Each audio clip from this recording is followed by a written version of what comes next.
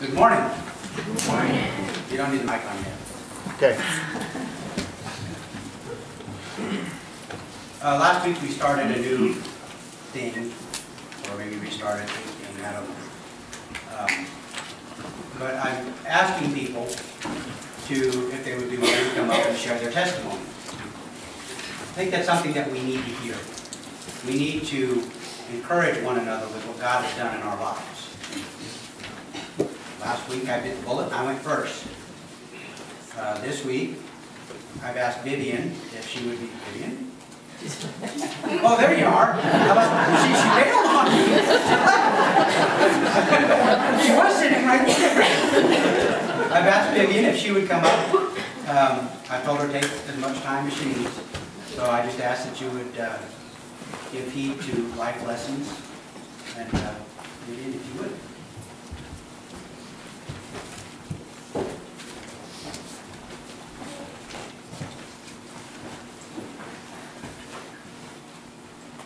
You want me to adjust the mic for you? Hello?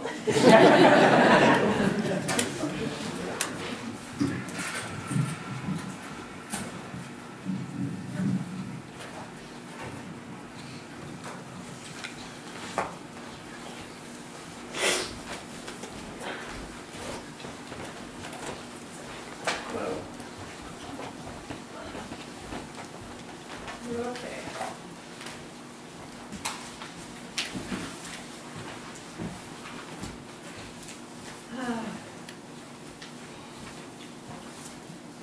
I've been in tears ever since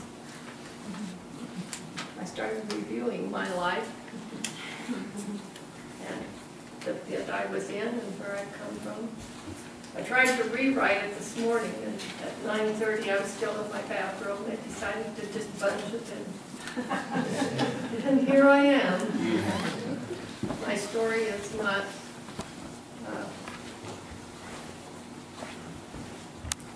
not anything but the proof that God is able to do everything that you ask Him. And your prayer doesn't have to be anything long or just help me, Lord. It's good enough. So here I go. I was born in Potlatch, Idaho, and raised by Christian parents who were learning as they went, the same as any of us. And not perfect, but seeking. I ran away from home several times. I wasn't abused, but I was looking for adventure, and I certainly found more than was ever slated for me. I was rescued by their prayers. And all the church. I was raised in the Nazarene church. And all the Pacific Northwest was looking for me at one time. All that church. On their knees. And God rescued me. Brought me home. And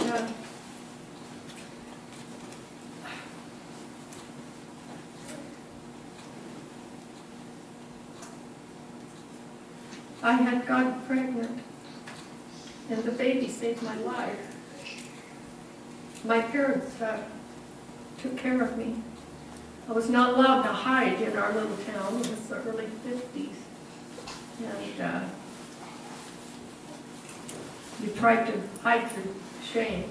But I was not allowed to do that. I was sent to the store and the post office, and all over the town, before the neighbors. And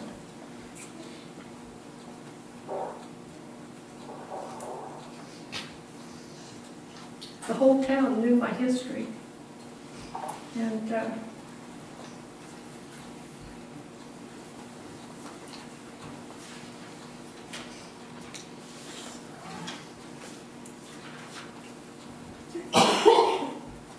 my parents accepted their prodigal home. and behaved as Christians before the town. They held their heads up, and they insisted that I do too, and that I do what I was supposed to do. I went to the altar of our church at 17, and I wrote to Smokey about it. He'd been enlisted in the Marines and sent to Korea. And he came home on May the 5th, 1952, and we were married on May the 10th. There was quite a write-up in the paper. You'd have thought all would begin to be better, but my husband was a drinker, and so I learned to party with him. Bunny was born on the Marine base in California. And, my husband was discharged in 1953.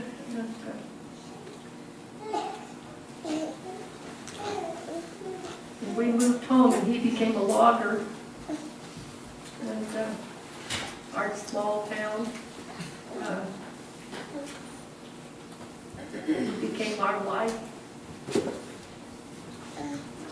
Playing around on Saturday night and not going to church anymore. I didn't. I slid way away.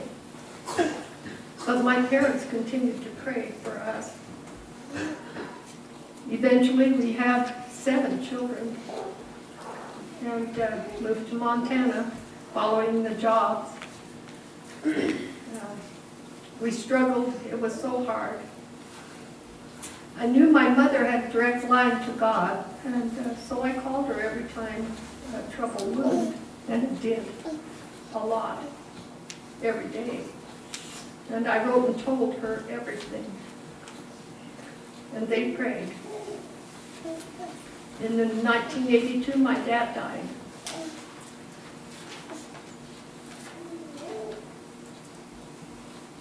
That was my first dealing with death.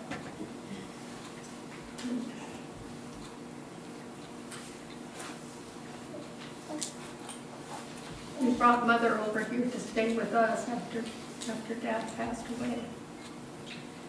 And after all 7 of our children were married and on their own, it was our time now. So we thought we had it made then. Smokey got colon cancer and he died. 1991. That winter was the darkest time of my life. At some point, I went out to Teresa and Brad's in Oak Harbor, and they took me to church with them, a Foursquare church. And their pastor came to the steps with open arms to welcome me. And it might have well have been Jesus himself, because I was home again. When I came back to Stevensville, I found a Foursquare church in Hamilton, and so I went there for a time. And until Mother was in the nursing home, and she needed to be fed every day at noon, so I started coming here to this church, and it's been my home ever since.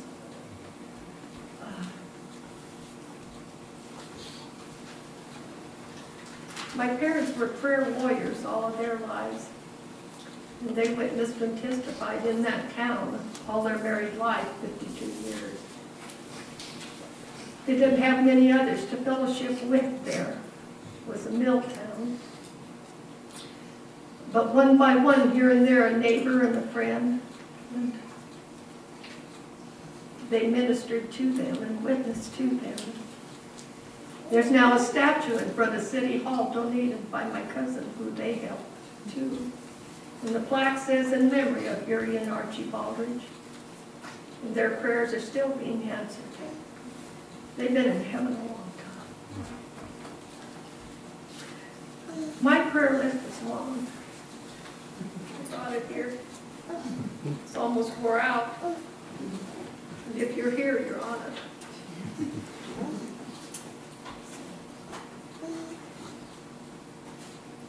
I hope my story isn't an indication of yours, but we all have so much in our background that we wish we didn't have there.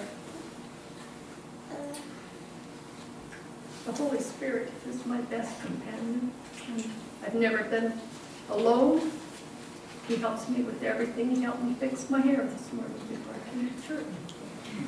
And you can ask him for anything. He will help you. Gladly help you. This isn't really my testament. It's the testament of his faithfulness and his patience and his forgiveness. I'll be 80 years old soon, and this has been a painful memory for me, remembering where I came from. The pit I dug for myself was a deep one, but God brought me straight out of it, and here I am. I love you guys.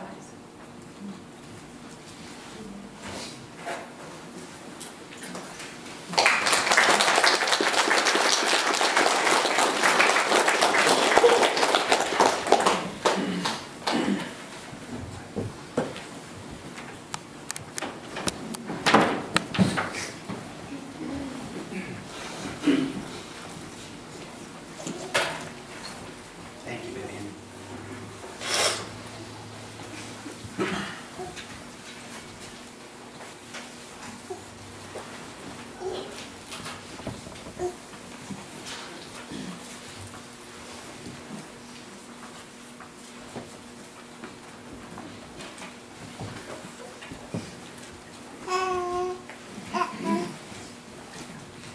You know, I'm going to make a confession here. When I was younger, the Golden Agers scared me. Mostly because the Golden Agers in my life were very disciplinarians. They never seemed to want to have any fun. They just were kind of stodgy.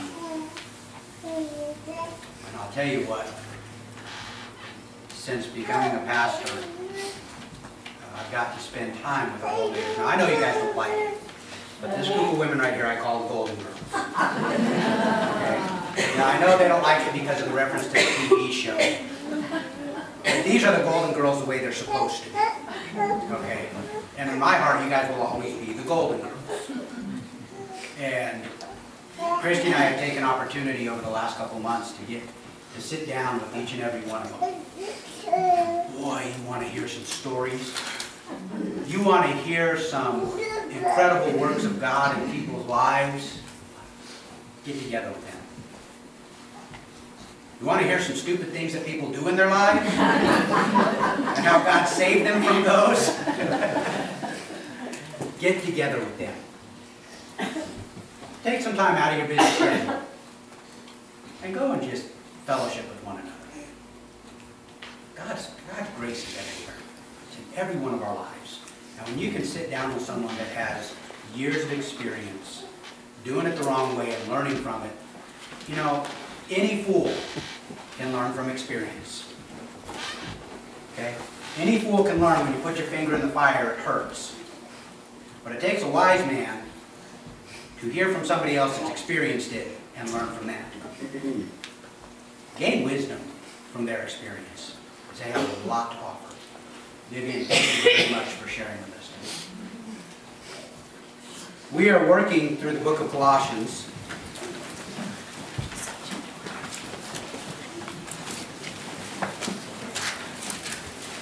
And we are going to start flying through some of this stuff in the next few weeks, but not today. Sure. What are you laughing at? Flying relative to how we've been going.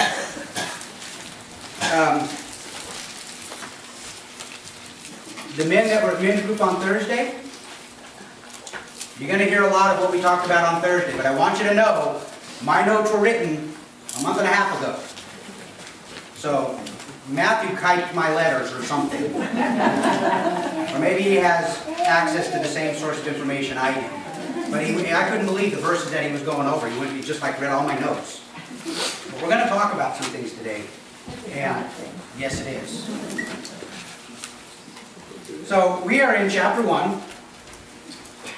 Last week we talked a little bit about Epaphras. And I challenged you, do you have what it takes to be an Epaphras?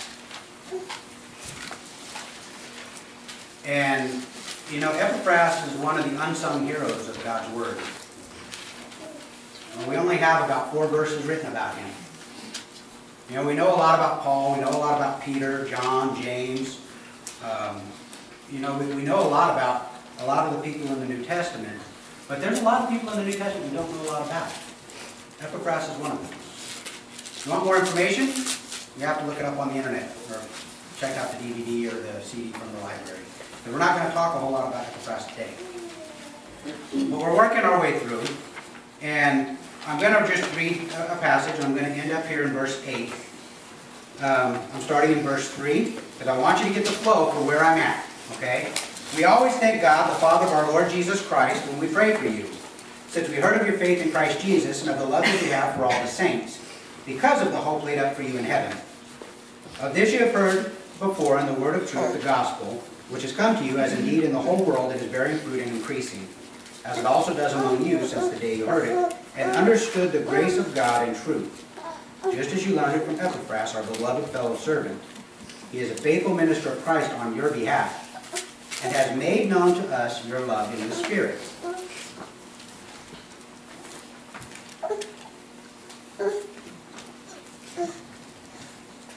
About 3:30 this morning, I woke up, was feeling a little off, and I thought, well, I better go check my sugar. Yesterday was kind of weird, my eating was kind of weird, I went to check my sugar. Those of you that are my fellow diabetics, I was 47. I thought, I should probably do something about that. Now, I don't know about the rest of you, but there's a lot of diabetics in here, okay? So you guys understand what I'm saying. But sometimes when my sugar gets low, I get confused. So if you ever see me confused, ask me where my sugar's at. Sometimes it has nothing to do with my sugar.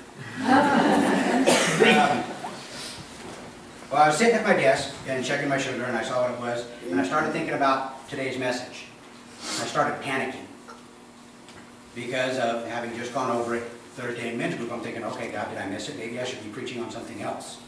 And I opened up, the computer was on, so I opened it up and I was looking over my notes and I was thinking, gosh, this is just about everything that we talked about on Thursday.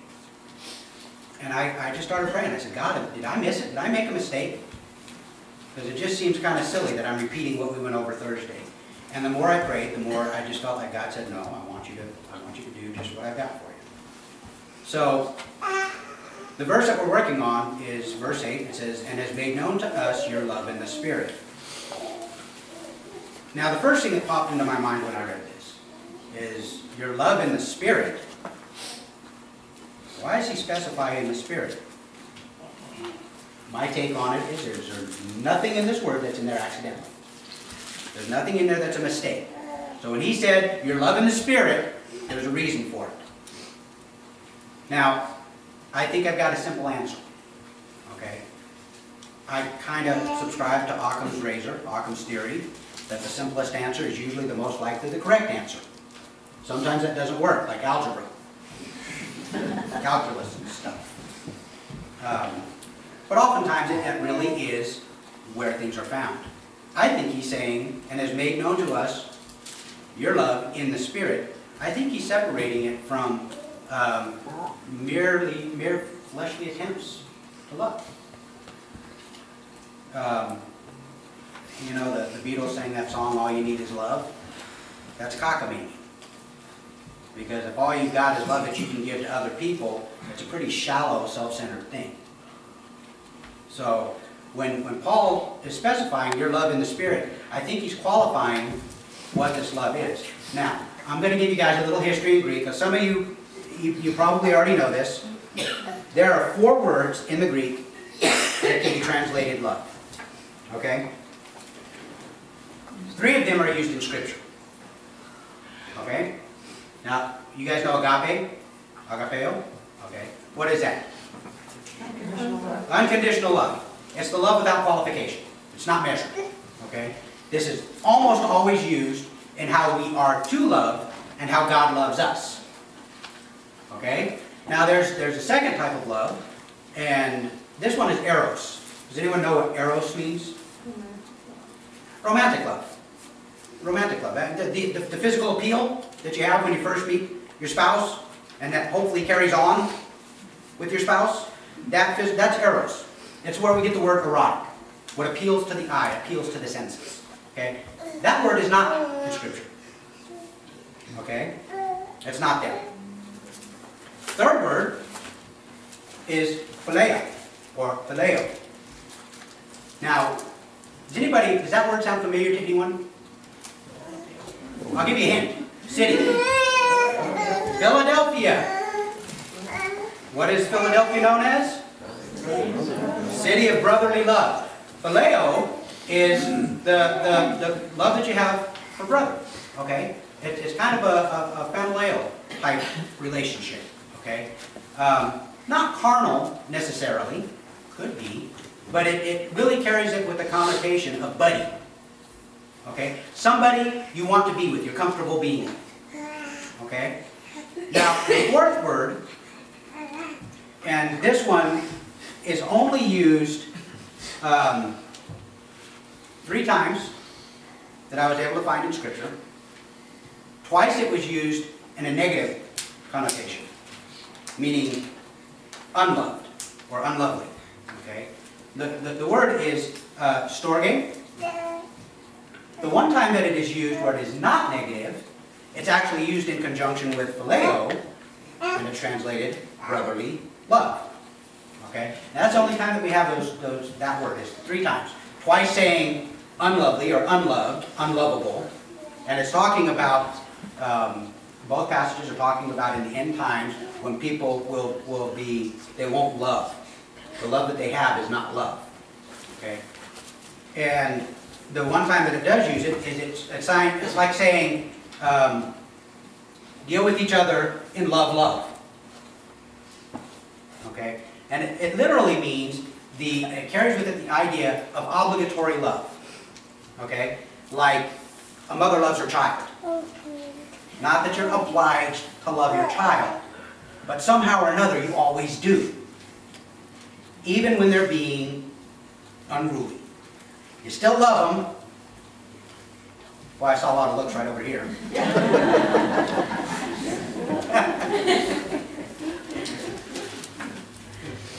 But it carries it with the idea of the love that comes from a relationship. It's just there.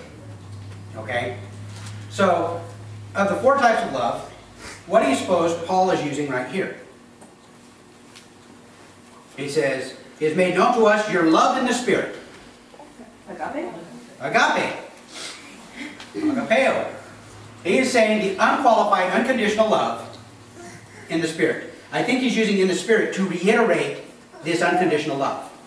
Because it's something that can't come from you, of your own. We don't have the ability, in and of ourselves, to love unconditionally. Why? Because we're self-centered. Everything tends to revolve around us. Now, you understand the difference between self-centered and selfish? Okay? Titus, my 2-year-old grandson, is self-centered. A lot of times that plays out by being selfish.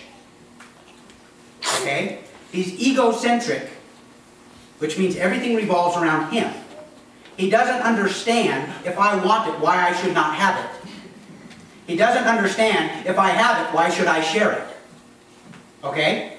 We see that exhibited in toddlers and sometimes teenagers and a lot of times in adults. It's egocentric. It is self-centered. A lot of times it plays out being selfish. Because all that you understand is me. When you have agape love, it denies yourself. Because you have to lay yourself down to minister to the needs of the other person. Oftentimes to your own inconvenience, to your own detriment. Okay? Agape love, I can show you kind of a demonstration of this. Although this kind of comes on store day. When your child is sick at 3 o'clock in the morning and in the bathroom heaving all over everywhere, and there's a trail running from the bathroom to the bed where they started, that's the kind of love that gets the mom out of bed and ministers to the child and makes sure they're okay, and then cleans up the trail on the bed so that she doesn't have 2 trails to deal with it when her husband sees it. Okay? Because I don't do throw up. That's, you know, there's only been one time that I remember clearly that Christy was not home. One of the children had that kind of issue. And I had to go like this. Oh, you okay? Okay? That's the kind of love that is agape. Now, when you are willing to sacrifice your sleep, your needs, your ministration, to minister to others in their need, you're approaching agape. Okay? Jesus says that no greater love does anyone have but that he lay down his life for his friend.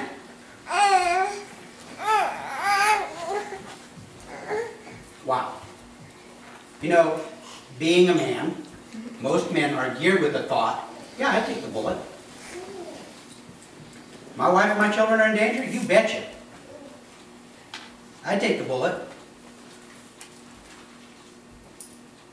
I hope to God in that situation I would carry through. Actually, I hope I'm smart enough to chunk a table at him. Let the table take the bullet. But do we really? Because see, it's not just a matter of taking the bullet.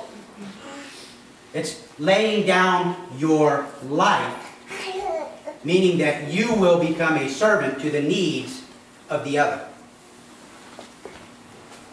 And we go, oh yeah, I'll take the bullet for you, give me a cup of coffee. When's dinner? How come the TV's dirty? See, laying down your life for your brother isn't just being willing to die for them. That doesn't give you an out for your life. It's not just that last moment of your life. It's the entirety of your life.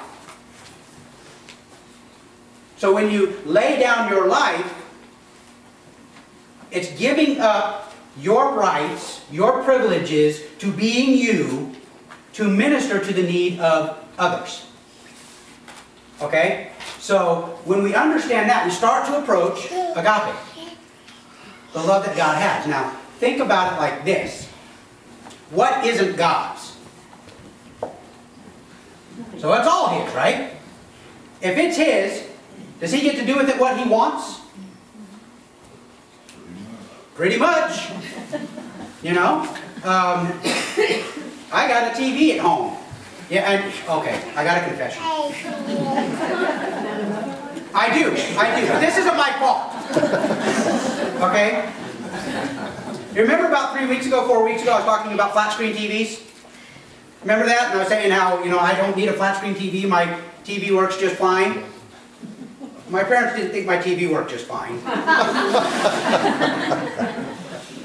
Yeah, Christopher and Kayla show up, like the night before they were going to leave, and Christopher's lugging in a flat screen TV. I was like, what is that? Well, Dad, it's a flat screen TV. Okay, let's rephrase. Why is that here? Well, my mom and Dad weren't content with my TV. They thought I needed a different TV. So now I got to get used to people being wide. I got used to them being purple, white, purple. Now I got to get used to them being wide. Okay, yeah. So I got a confession. I got a flat screen TV now. I feel like a sinner. I'm serious. When they walked in and my mom told me what she did, I was like, you realize not 2 weeks ago I just talked about this whole thing? I think God was just trying to get at me saying, yeah, your arrogance is useless. So, but I've got a TV. Now, I can choose to turn the TV on. I can choose to turn the TV off. I can choose to change the channel. I can choose to watch a movie. My TV, I can do it. If I want, I can take it outside and throw a rock at it. I ain't going to. Not at this point. But it's my TV. I get to do with it what I want, right? Right? Right, it's mine. So if everything is God's, doesn't He get to do whatever He wants with it? Why in the world do you get to choose anything? Because God loves you. Ah. See, agape is the unqualified, unconditional love that God bears for His children. Now, I've heard people say, you know, why would God give people a choice so that they could choose wrong and go to hell? because I believe that God desires a sincere, heartfelt love rather than a required love. You ever tried to force your child to love you? It's like the harder you push, the more they resist. You know, God wants a sincere, heartfelt love. He wants people that will choose to embrace Him and His way. Remember what He says in the Old Testament? Choose for yourself this day whom you will serve. You choose. Who are you going to serve? And He even listed things, you know, He took them before the mountains and He said, okay, on the one hand you have the mountain of blessing. And here's what happens if you do what I tell you to do. Now, is God doing that because He's a power monger? No, because He understands how the equipment was designed to operate. He understands how we're designed to work and what makes us work best. Steve, how long does a car last without oil? But by golly, it's my car, and I don't want it to have oil. And there it sits in my driveway, unworking. Okay? So, if I understand how it's supposed to operate, wouldn't I be the best one to tell you how it operates? That's the same thing with God. He understands how it works best. Now, on the other side, and you know what, I'm not even going to do that. I'm going to go this way because I don't want you guys to feel like you're the cursings. The other side is the mountain of cursings. Now, is God putting curses on them because they've offended Him? You betcha. Is that God's right? You betcha. It's all His. What does Paul tell us? What does the clay get to say to the potter? What would you make of me? Isn't it the potter's will? Yeah. Okay. But is he doing it because he delights in cursing us? Absolutely not. Because see, when you don't do it his way, you break it. The machinery breaks down. And this is a result of the machinery breaking down. You know what the mileage is on my car that I don't put oil in? 0. Because it don't go nowhere. Okay? So, this is his right to do as he wills, but he chooses to agapeo us. Now, welcome to the intro. Okay? See, this is the measure. This is the measure. Now, there's a couple things that I'm going to talk to you about today. Because, see, God has required this same love of us.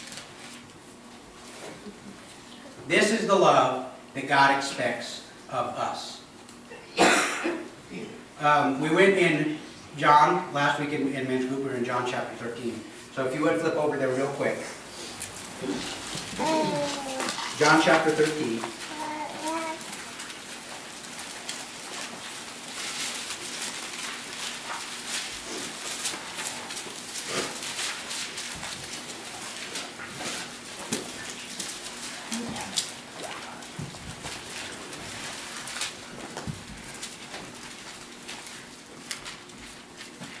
Actually, just hold that for just a second. I'm going to read you another passage. Don't bother turning there. I'll just read it to you. Matthew chapter 22. Jesus is talking with one of the Pharisees, and he says, God's 2 greatest commandments are to love. He says, Teacher, this is the Pharisee asking him, he says, Teacher, which is the greatest commandment in the law? And Jesus said to him, You shall love the Lord your God with all your heart, with all your soul, and with all your mind. This is the great and first commandment, and a second is like to it. You shall love your neighbor as yourself. On these 2 commandments depend all the law and the prophets. Okay, so check this out. See that? All of this hinges on those 2 commandments. You know Cliff's Notes? That's like super Cliff's Notes right there. All of this hinges on love God with everything you got and love your neighbor as you love yourself. Okay? So, we have a commandment there that requires us to love our neighbor. Well, looking back over here in John, I want to read you something. This kind of gives us a little bit of a dilemma. It says, "A new commandment I give to you, that you love one another just as I have loved you. You are also to love one another. By this, all people will know that you are my disciples if you have love for one another." Now, what kind of love is he talking about here? Nope. Agapeo. Unconditional. Unqualified. But check this out. He says, a new commandment. Well, wait a minute. We just read in Matthew, quoting from the Old Testament, the first commandment is to love God. The second one is to love your neighbor. Aren't we already required to love it? Why is this a new commandment? Why does he say, I'm giving you a new commandment to something that he's already told us? It's already recorded in God's Word. Check out the condition that he puts on this. Okay? He says, that you love one another just as I have loved you. Okay? See, the bar has been raised to heights of infinity. Okay? Whereas before, they'd say, oh, okay, I got to love them like I love myself. Well, today I'm not feeling too good about myself, so you're in trouble. Love is short rations today. I woke up on the wrong side of the bed. You guys better watch out. My love is minimal today because I ain't feeling too lovely. Alright?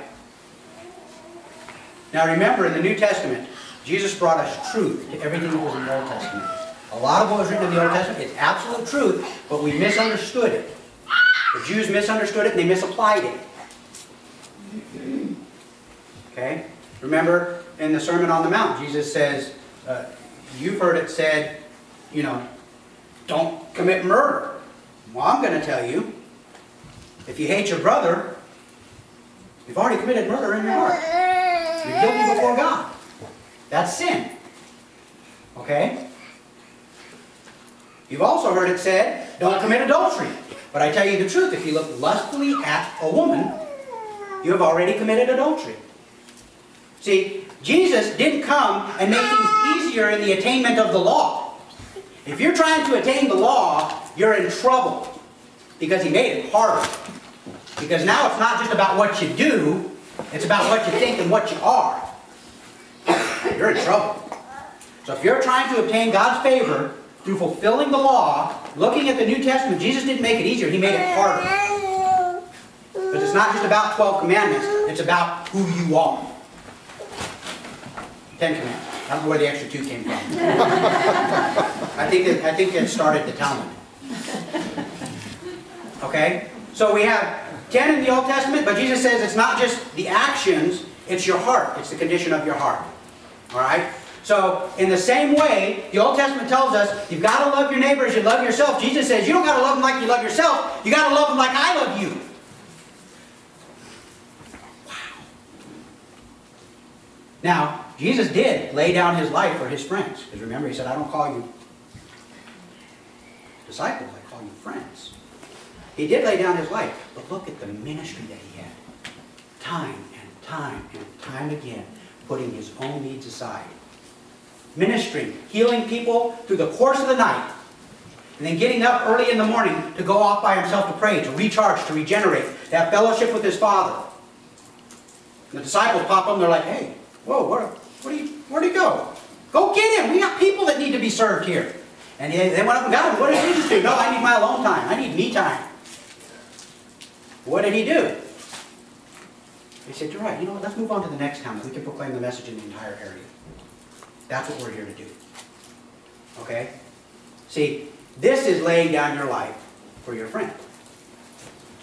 When your friend is in need, and your favorite TV show is on, and you don't have TiVo, or whatever they have today. I don't even know if they have TiVo anymore. Are you willing to miss that show? All right, let's make it even more important. Game 7, Stanley Cup Finals. Colorado Avalanche, New Jersey Devils. Series tied, 3 apiece. Game's ready to start. All right, I know I'm the only one here besides Christopher that is even into this. And Thaddeus. All right, Super Bowl. Super Bowl. Your team has made it. They've come all the way up. All right? Super Bowl. Are you willing to put that aside to help your brother? Are you willing? Okay? Are we willing to set that aside? Or are we going to be egocentric? Are we going to remain in the world revolving around us? See, that's what I'm talking about. That's what he's talking about here. Okay? So, the bar has been set. It's no longer about loving them like we love ourselves. It's loving them as Christ has loved them. But did you catch what this says? Right here, a new commandment I give to you, that you love one another, just as I have loved you, you're also to love one another. By this, all people will know that you are my disciples, if you have love one for another. See, there should never be a question to anybody's mind as to whether or not you're a Christian. Francis of Assisi said, love always, if necessary, use words. I agree and I disagree. I agree because our lifestyle should be such that Christianity just exudes out from us, from our every action. I disagree in that he's told us we need to use words. Just make sure that your words line up with your actions. Don't tell people how they need to be in church on Sunday while you're at the bar on Friday. Is there anything wrong with going to the bar? I'm not saying there's anything wrong with going to the bar. I think you need to be very careful about going to the bar. Okay? Because it could be a stumbling block. Going to the bar wrong could be for you. Could very well be for you. There is sin that is personal. Okay?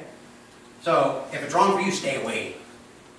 But I tell you what, if you go in there as a mission field, first I would caution you, understand what they're there for. They're not there to be ministered by spirit, they're to be ministered by spirits. Okay? Okay? And second, don't get dragged in.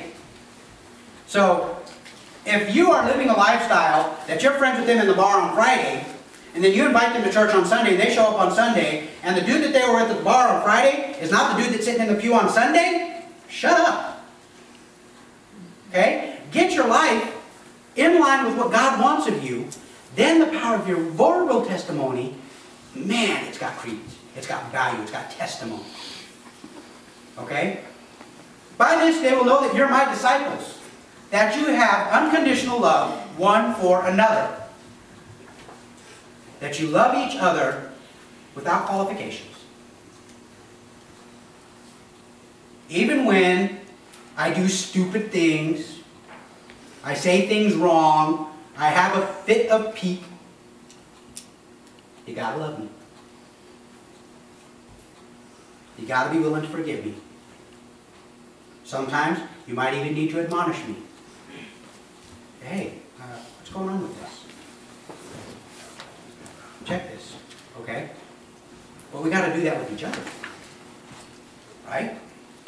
Look, don't put me on a pedestal. First, I don't like heights, okay? Second, you're going to disappoint everybody. If I fall down just standing on the ground, you put me up on a pedestal, that's just a long way further for me to fall. Don't put each other up on pedestals. Understand we're all in this together. The same pit that God rescued Vivienne from is the same pit that He's rescued you from. She might have been in a different locale in the pit. Scenery might have looked a little bit different, but it's the same pit. We all came out of the same pit by the same grace because of His love. Okay? So, if we are to be known as His disciples, we got to have this. If it surprises someone that you're a Christian, I would challenge you, re-examine how you're living your life. Okay? Do you have unqualified love? Or do you have egocentric love? Is it based on what you're going to get rather than what you can give? One other thing I want to share with you. Now this is, don't get all excited, we're not wrapping up yet. Because we're going to flip over to 1 Corinthians 13. Because see, this is something that I find really cool. Anybody know what 1 Corinthians 13 is? Mm-hmm. Love chapter. The love chapter. Oh yeah.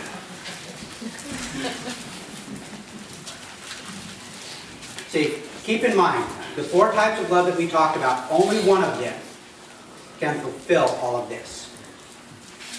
Okay? Now, interestingly enough, do you ever find that where the location of this passage to be kind of weird? Because see, 1 Corinthians 12, we deal with spiritual gifts. And 1 Corinthians 14, we're dealing with spiritual gifts. 1 Corinthians 13, we're dealing with spiritual love. The love that we have for us in the Spirit. Okay? So let's look at this real quick. He's qualifying. How are we starting? If I speak in the tongues of men and of angels but have not love, I am a noisy gong or a clanging cymbal. And if I have prophetic power and understand all mysteries and all knowledge, and if I have faith so as to move mountains, but have not love, I am nothing. If I give away all I have, and if I deliver up my body to be burned, but have not love, I gain nothing. See, listen, spiritual gifts are not going to get you into heaven. They're not going to get you into heaven. Go back, look at Matthew 7, look at Matthew 24, 25. Okay, when Jesus is separating out the sheep and the goats, look at what those people were doing. They had all kinds of spiritual gifts. They didn't know. So then in verse 4 he goes, this is where we need to pay attention. Okay, now listen to me. I'm going to use a quote that Christy has quoted in our women's Bible study. Christy, how's it go? Not perfectly, just increasingly. Not perfectly, increasingly. Okay? Here is what we are ascribing to. Love is patient, kind. Love does not envy or boast. It is not arrogant or rude. It does not insist on its own way. It is not irritable or resentful. It does not rejoice at wrongdoing, but rejoices with the truth. Love bears all things, believes all things, hopes all things, endures all things. Love never ends. As for prophecies, they will pass away. As for tongues, they will cease. As for knowledge, it will pass away. For we know in part, and we prophesy in part. But when the perfect comes, the partial will pass away. When I was a child, I spoke like a child. I thought like a child. I reasoned like a child. When I became a man, I gave up childish ways. For now, we see in a mirror dimly, but then face to face. Now I know in part, but then I shall know fully, even as I have been fully known.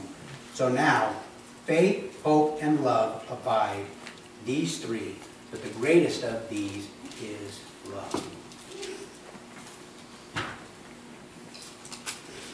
Now, I did a little study and some calculations.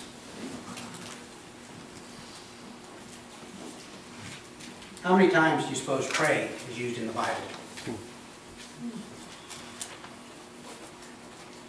Anybody? All the different possible words for pray used about 120 times in the Bible. 120 times. How about faith? What would you say faith was? 500. How many? 500. 500? It's about 270. 270 times throughout the Old and New Testament. Now, joy. What do you think about joy? Because these are all core tenets to our faith, aren't they? To being a Christian, right? So what would you say joy was? 50? About 220. What about love? 5,000. Nope. It's used about 540 times. Okay? Now, we talk about faith. Faith is required unto salvation. Money. We talk about money. You know, I even looked money up, but I didn't write it down. Because that's another one that'll shock you. That'll shock you how often the Bible talks about money. We talk about faith, we talk about joy, we talk about praying. All of those things necessary for a true believer. But the one that God spends the most time talking to us about is love. Love. So I would challenge you. Spend this week, look at 1 Corinthians 13. Look at it honestly. Don't look at it through qualifications. Well, I would have done better there if they weren't such a jerk. I think that was okay. Look at it in light of the bar that is set by being his disciple. Are you loving as he has loved? That's the measure. Okay? So we look at these things and we go, okay, is the love that I have patient and kind? I can tell you right now, a lot of times my love is very impatient. I am very egocentric. A lot of times, the way that I act, I'm oblivious to my wife and children's needs. I just don't even... I did what? Why would that hurt you? Ignorance, stupidity, okay? Egocentric. All right? Does it envy or boast? Is it arrogant? I love good. That just seems weird to me. Okay? Well, we have that. Otherwise we wouldn't be here, right? It's not rude. Okay, now this next one kills me. It does not insist on its own way.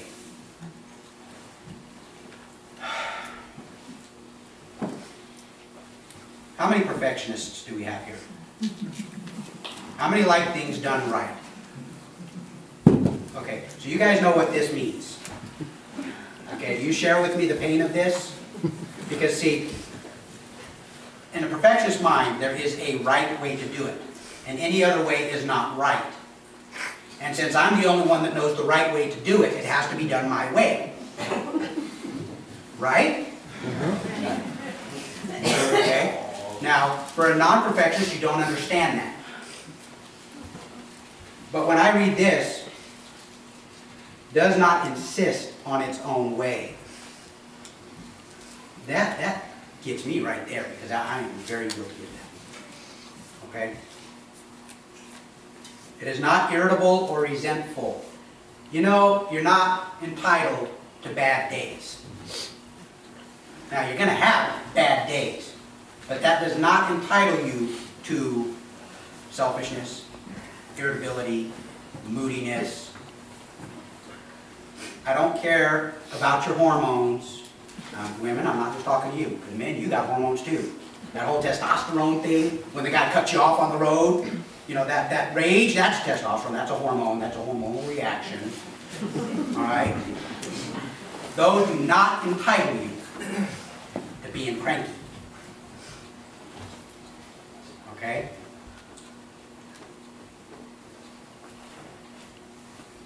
It's not resentful. That's another one I struggle with. My wife is my wife. Everybody else comes like, there's not even a second or a third or a fourth. My wife should be with me. And it took me a long time. See, I know, I'm giving you all kinds of fodder to keep me off of that pillar. Okay? But it took me a long time to be gracious in letting her go to lunch with her friends. Well, you're going to go to lunch, why don't you go to lunch with me? What, am I not good enough? I don't do childbirth stories. I don't do them. All right?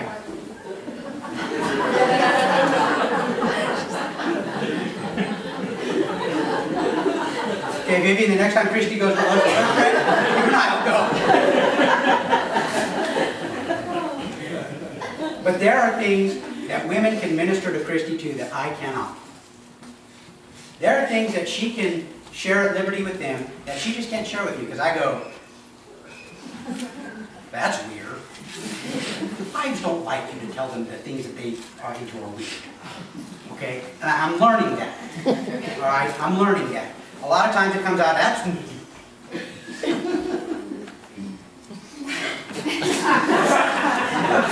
she gives me the look.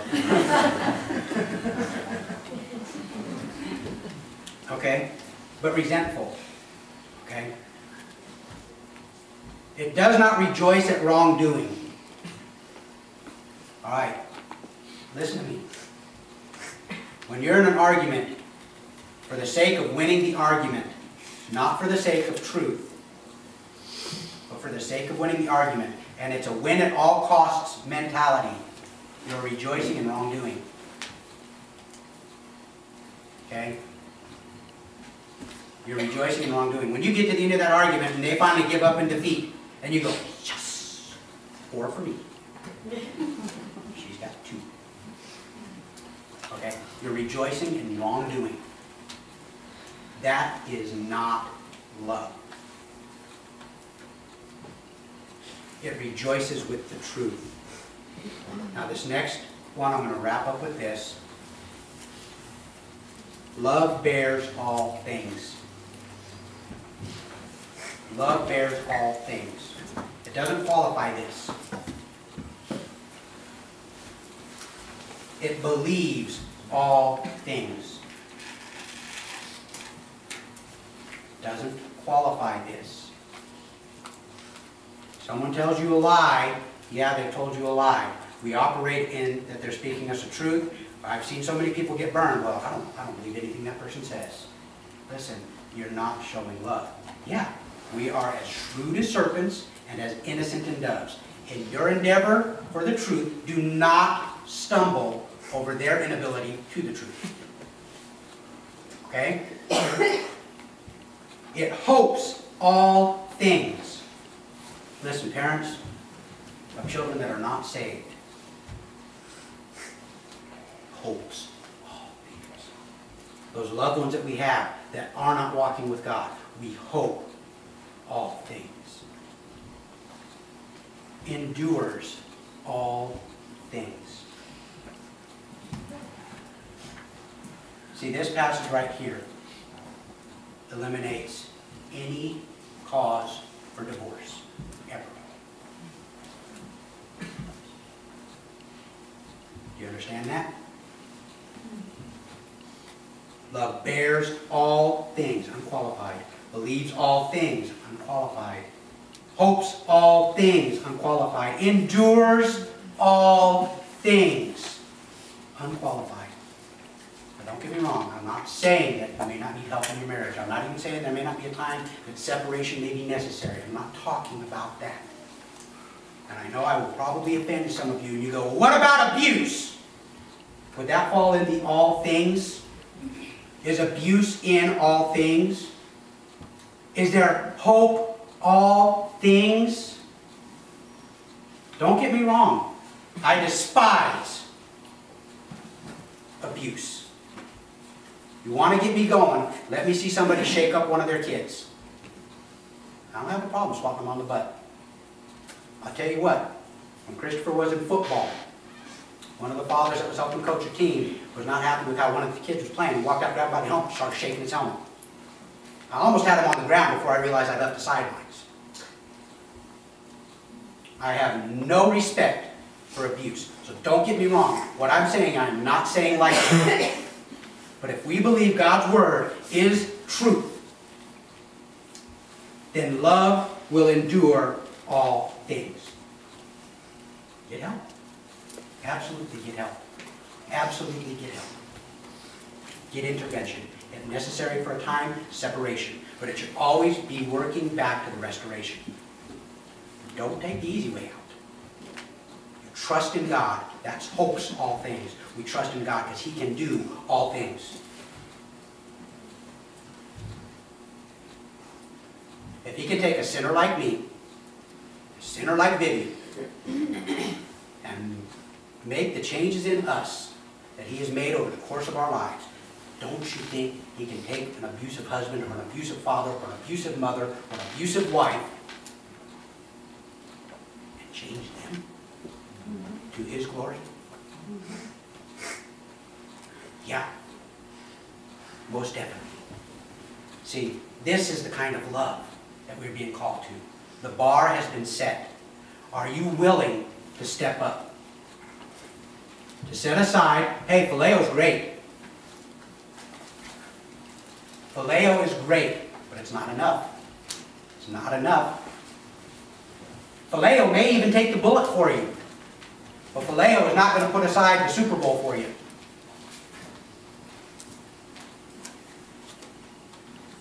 Agape. We love as He has loved us. That's how the world knows we are His. That's how the world knows we are His. Amen? Amen.